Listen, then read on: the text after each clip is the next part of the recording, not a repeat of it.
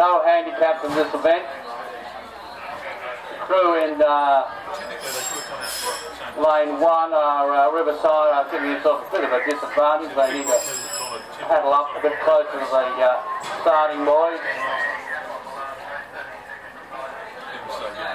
They're just touching it up now. There's an air of sheer excitement as we watch this second to last race on the sunny October afternoon. And they're off and racing.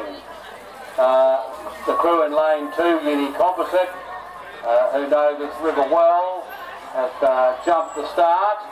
I mean, they started on time, but they got a good start off. It consists of 2 university, a couple of Riverside, well, a Riverside person, yeah, 2 I think, yes.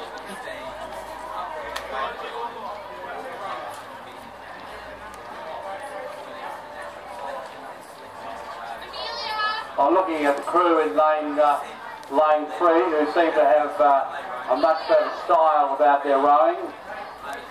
The Uni crew, obviously majority of men, are stronger. Both crews having good length, and the Riverside crew in lane 1 are still keeping it well up with them, I reckon.